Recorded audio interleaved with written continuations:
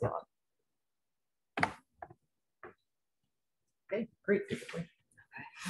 Hi, I'm Lauren, and today I'm going to be discussing database and user interface development for study of Atlantic codfish. So just to give some background, Steve Cadrin, he's a professor here at UMass Dartmouth in the marine biology and marine science and technology, and Allison Frey, who's a graduate student in the same school. They've been involved in this study since November of 2019, and they've been working with other organizations to basically study the movement patterns of codfish in the Cox Ledge area. And so why they're interested in this area is because there's going to be development of offshore wind turbines in this area.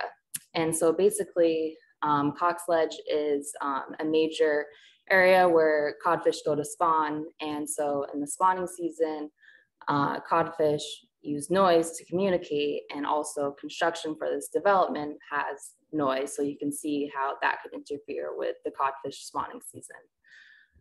So what Allie has done is she has gone to Cox Ledge and she has tagged 82 fish so far with transmitters. You can see her tagging them up there. And so each transmitter has a different frequency, so that's how we can tell the difference between each fish. And so also what's listening to these frequencies are passive receivers that are in the water. And so they sit there and they listen for the fish to be in their acoustic range. So here's a map of where the receivers are. So they're 19 miles southeast of Block Island. They're the red dots, and they're labeled with letters.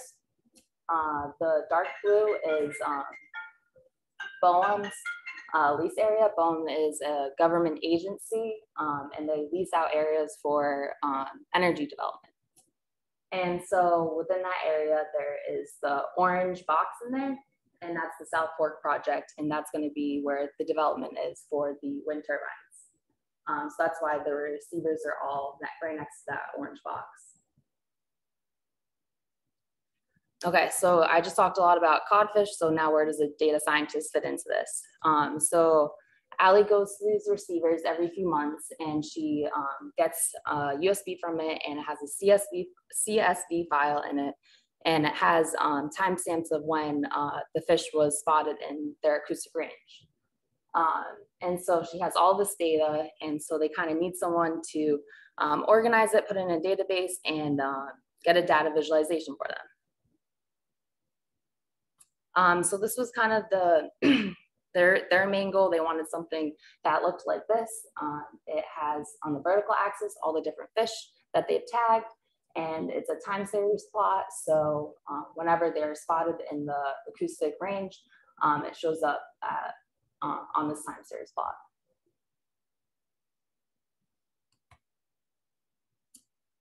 So my goals to be able to give them this was to incorporate a user interface. I wouldn't want Allie, who is a marine science graduate student, to have to do any code, and also help them with the database, and then obviously give them a data visualization, ideally a little bit more eye appealing than the one that I just showed.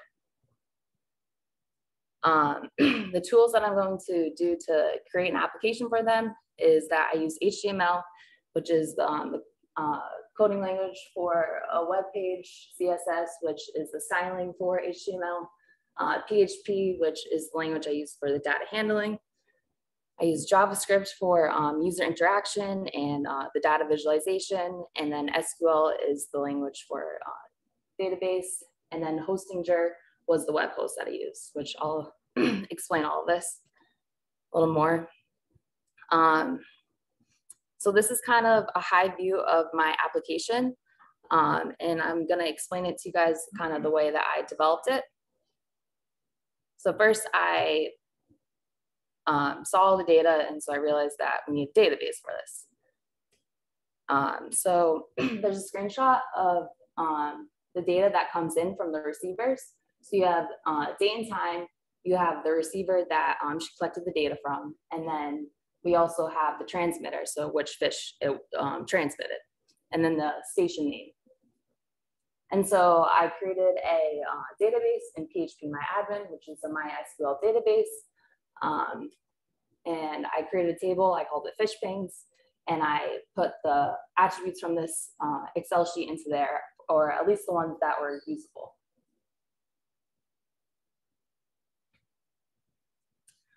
So next I kind of went to the other side of the spectrum and created the user interface.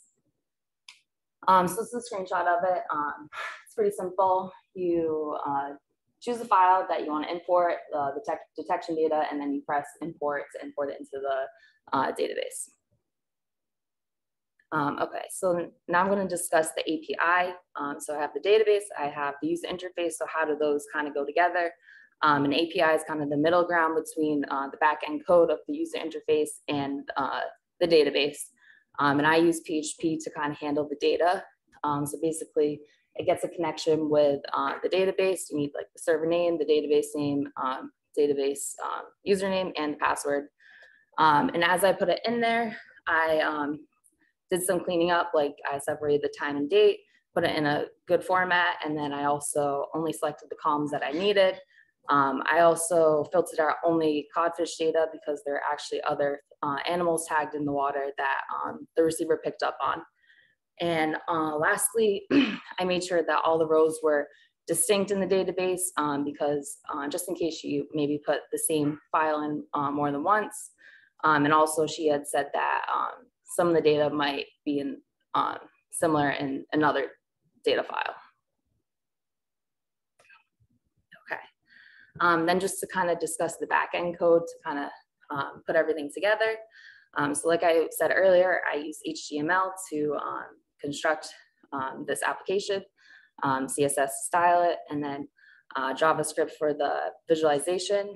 And so basically,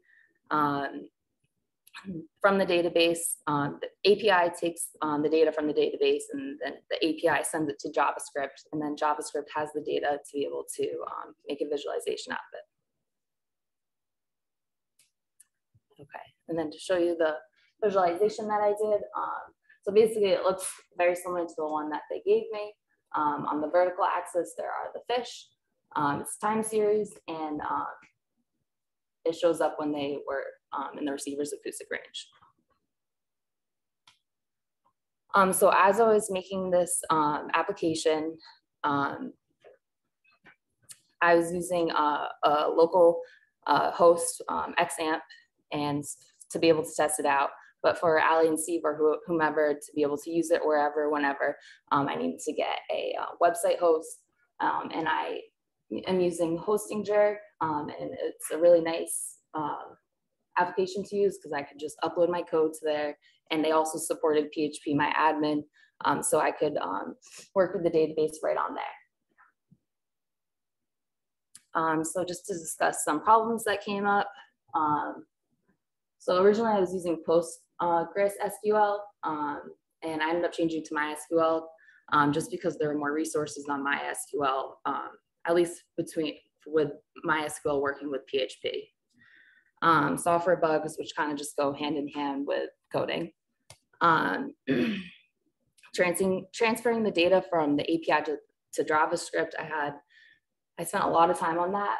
It was just really just going from one function, an API. It was, I believe the function was JSON encode. And it was really just formatting issues, just getting it from one to the other language. Another thing was that there was a lot of back-end code, so I kind of wasn't able to show them the end product till the end of the semester, which can be a little risky just in case they didn't like it. Fortunately, they did, so it was okay. Lastly, I originally was using the web host 00 web hosts. Unfortunately, it kind of had limits with the amount of space for the database and also the amount of queries you could run in it. So we kept running into that, and so we ended up getting the premium version of Hostinger.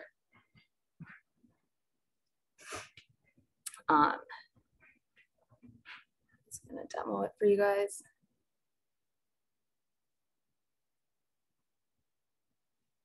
Okay, so here you choose the file.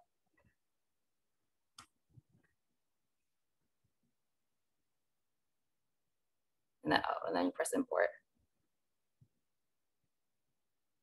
and then it comes up, and I'll throw a few more in there.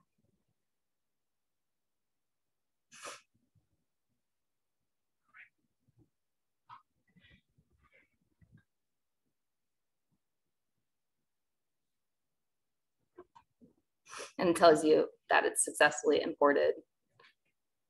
If it wasn't successfully imported, there's probably a connection between the API or this in the database. And then you can put your mouse over it to see the range of date. So this one was September 16th to September 22nd. There's also some other things over here. You can view it in full screen. You can print it. So yeah.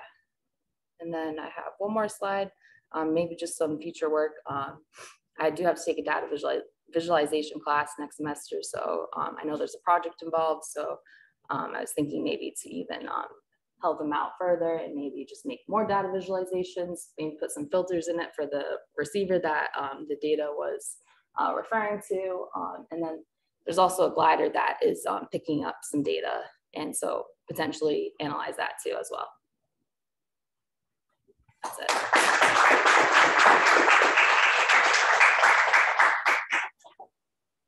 Any questions? Alpha?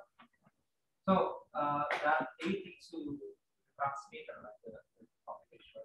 So Yeah. if let's say that those fish are eaten by the big fish, I mean, like, and then the transmitter are going down, like, what I'm saying, do you know that whether they are still alive, or do you know that just give you take for time? There's dead fish that are still picking. So that would be something that I could analyze. All right. So if there's a fish that hasn't moved in a while, we could consider it dead.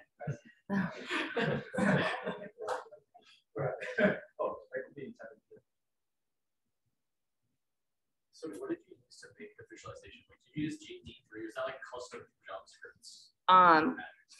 So yeah, I think it was High Charts was the name of it. Oh, So yeah, it was really difficult to find like a bar chart that was time series, but High Charts had it.